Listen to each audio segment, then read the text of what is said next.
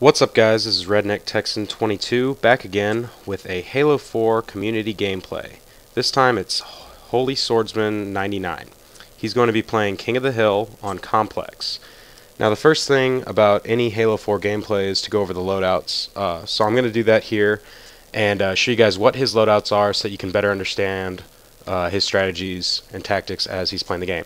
So his primary weapon is going to be the battle rifle, which is a really good choice because Complex is a close quarters map. It's pretty small, and the battle rifle is far superior to any of the other starting weapons. As you'll see, he's able to pick off and get a lot of one-shots, getting headshots with it. The AR is also very good, but the battle rifle once again can get headshots and you can beat people who are using a DMR. His secondary is going to be a bolt shot, which is good because a bolt shot is very overpowered. You can overcharge it to get the one-shot kill like a shotgun, or you can shoot it at a distance and try to pick off headshots.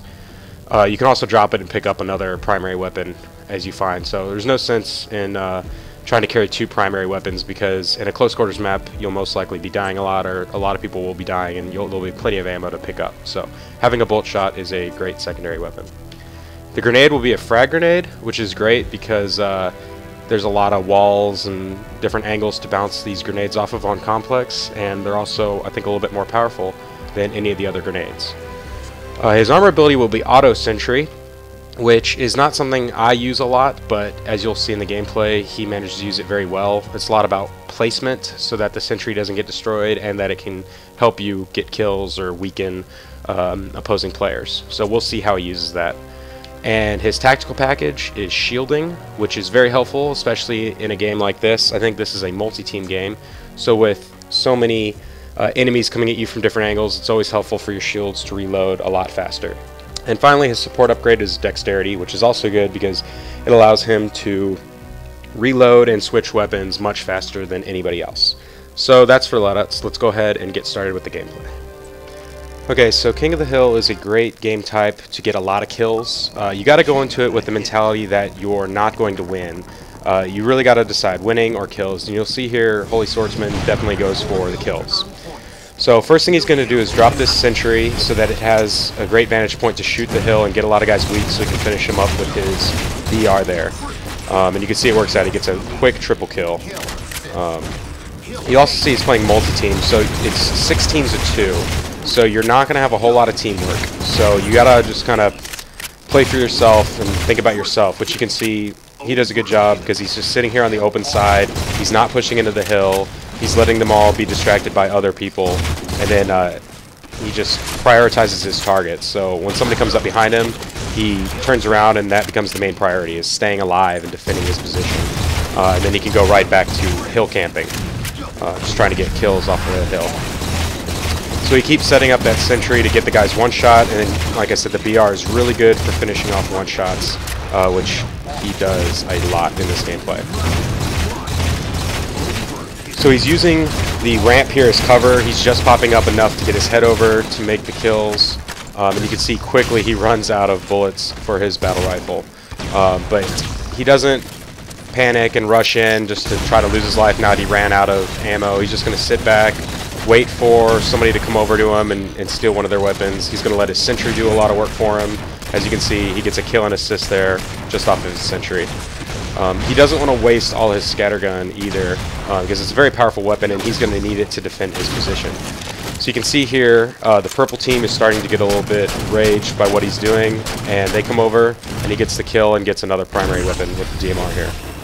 So very powerful. He's just going to pay attention to his radar, and whenever he sees somebody coming up behind him, he'll turn around with that scattergun. But in the meantime, he'll just pick off some more headshots. So you can see he's basically stayed in the same area that he started from for about the first, couple minutes of this game, because nobody's really coming over to him. He's blocking a spawn, and he's creating a spawn situation for his teammate. As you see, his teammate spawns behind him multiple times. Now that the hill is moved, you might see him change positions a little bit, but you notice he's not putting himself in a position where people can sneak up on him. There's only one way to get behind him, and he can see it on his radar, and you'll see him go to work on this guy. So you can see his shields get low, so he backs up for a second because he does have shielding, so he'll be able to instantly recharge his shields, and that gives him an advantage in a fight here. Obviously saving that scattergun ammo obviously helps, as he can two-shot flying monkey there. So that was the same guy who came over and died before. So obviously the purple team is getting a little bit on tilt. They're just kind of raging against him right now. And he's able to keep blocking that spawn and spawning his teammate. So still a really good position, but at a certain point they know he's there, so you can see them try to pre-nade him, and lucky enough he's still able to get those kills because he has that scattergun, but he's going to wisely now move over to the needler side. So you can see, obviously, when you have grenades, trying to pre-nade a position is very helpful because you can take out their shield. He's just going to get this little one-on-one fight. It was very good using the cover, getting that headshot around the cover. But a lot of times you see he only puts himself, when he directly battles somebody, it's only in a one-on-one situation. He never puts himself in a situation where he's battling multiple targets at the same time, only when they're not looking at him. So that's just some very good tactics. So just using cover, being patient, waiting for the other team to come to him, and then taking advantage of his superior weapons. Got kind of lucky there. He didn't get killed, even though he missed a few shots. But getting lucky is usually something that'll happen in any good, gameplay. You always have one or two of those moments. So he's only got one scattergun shot left there, so he drops that for the AR, which is really good at close quarters, like here on Complex. That was a good move, switching to the headshot DMR gun so that he could finish off that guy real quick rather than trying to finish him with the AR. If he would have stuck with the AR, he probably would have gotten killed there. So now he's probably, after a few frantic moments, he's probably just going to reestablish, figure out where the hill is, get reset up, maybe get up, try to pick up some guns, and so he's basically trying to reset over here on the needler side, which is away from the action, but it'll also give him a view into where the new hill will be incoming soon.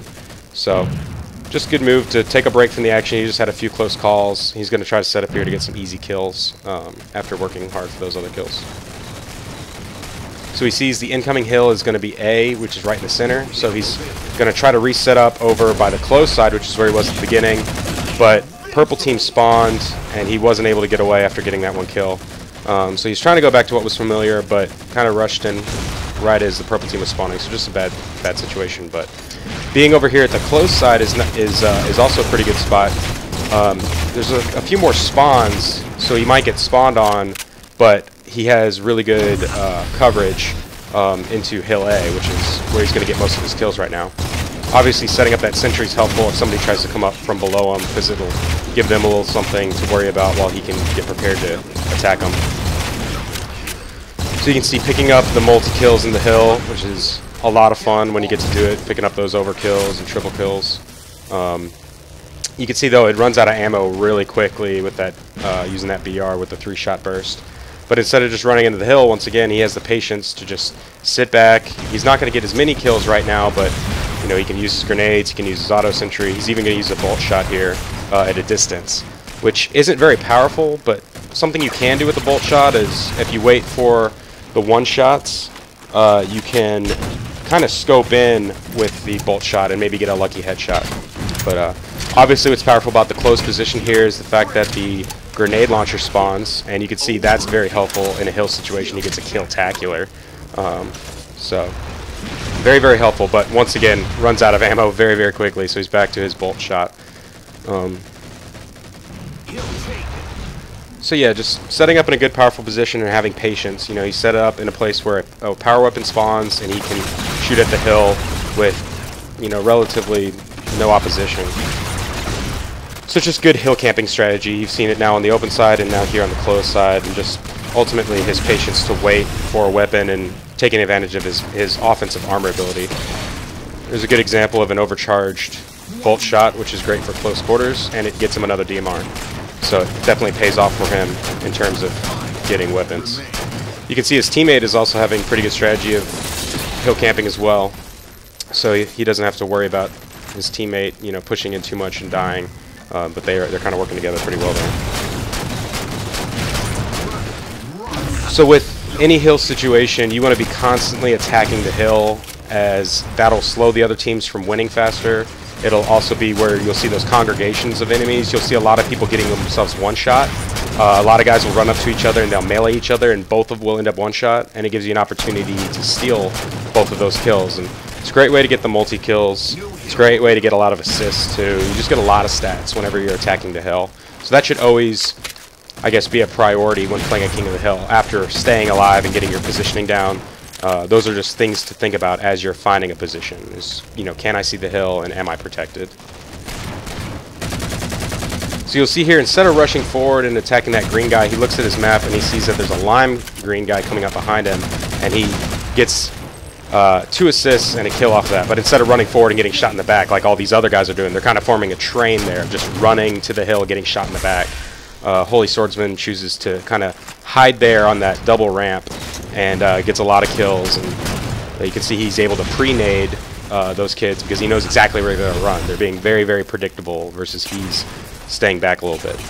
So you can see here he's getting a little greedy. He needs some ammo, so he's pushing forward a little bit. But luckily he has his teammate with him, and he's able to utilize this kind of pedestal area here as coverage, and he's able to stay alive, get some ammo, and get a few kills while he's at it too. So you can see he could tell that that guy was getting pushed from both the first floor and the second floor.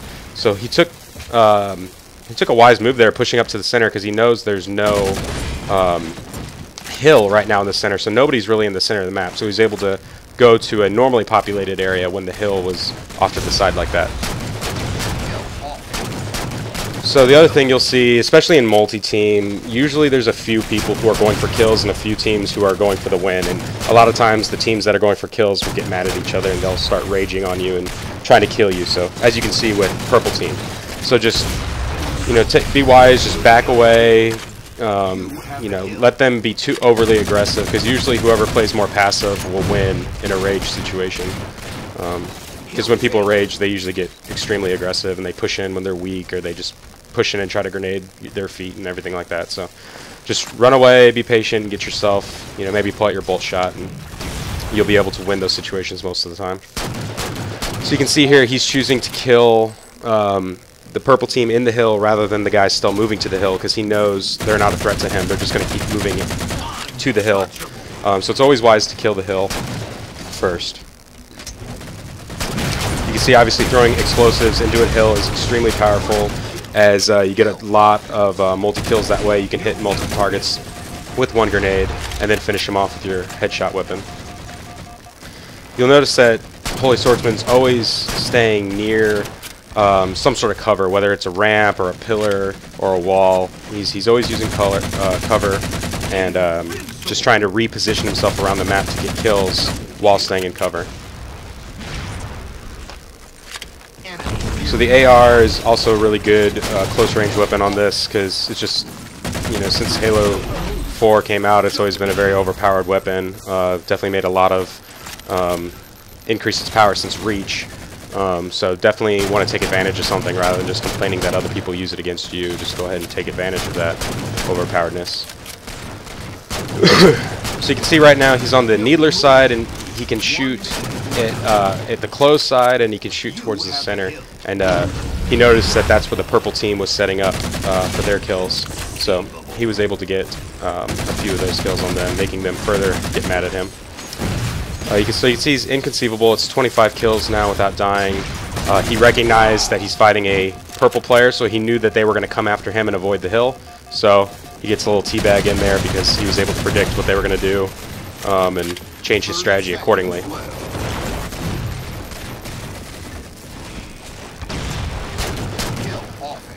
So once again, just a few notes about this gameplay is, you know, you just really got to have that mentality of working on your KD and getting those kills over winning, because it's pretty hard to do both when you only have one teammate. So you can see that Holy Swordsman ultimately loses that game, but, you know, he ended up winning because he was able to get 68 kills and only died one time. So you just have to decide, you know, what you're going after, and then, you know, you can set up your strategy accordingly. So the biggest points of what you saw him doing there was hill camping, which was his placement. He would put himself in a position where he could always shoot the hill, and he was relatively defended. Usually there was only one way to sneak behind him, and he would have that way blocked with either his sentry, or he'd have a very powerful secondary gun like a scatter shot or a bolt shot or an AR for close quarters if somebody did try to push in behind him. Usually those spots are near initial spawns because it allows you to block the other team from spawning behind you, and it allows your team to spawn, giving you some extra defensive help if you need it. He had a lot of patience. As you see, he didn't just rush in when he ran out of ammo. Instead, he just kind of waited and let the game come to him, and he was able to get a close quarters kill with his secondary gun and pick up another headshot weapon and go back to hill camping. And even though it can be frustrating watching a lot of people in the center going for hill time and getting kills, you still saw he got 68 kills in that gameplay, so it's not like he was hurting for kills. That patience allowed his KD to go up. I mean, you could still run in there, maybe get 1 or 2 more kills and die and respawn with a new weapon and ammo, and you might get more kills, but if you're really working on KD, you need to have that patience to stay back. He took advantage of rage players. Obviously, Flying Monkey and most of the purple team, they would choose to go after him rather than going for hill time, so you just got to change your tactic. When that happens, you see he would run and hide. He'd use his shielding to his advantage there, and he would be able to use dexterity to switch to a very powerful secondary weapon and get the kills. Also, his radar usage. If you notice, when he is hill camping, primarily he's looking at his radar to see if somebody comes up behind him. So just practicing, making sure you understand, especially on complex, how to tell when people are below you or above you or on your same level based on how it looks on the radar.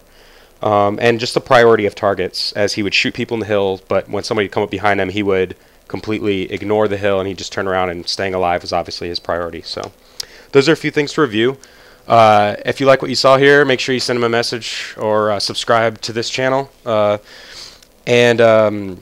If you have your own gameplays for any playlists in Halo 4, just put it in your file share and then go to Halo Waypoint and get the URL from your file share.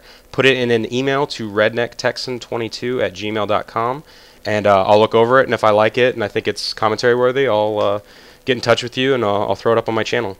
So yeah, just remember to subscribe and comment if you like this. And as always, have a nice day.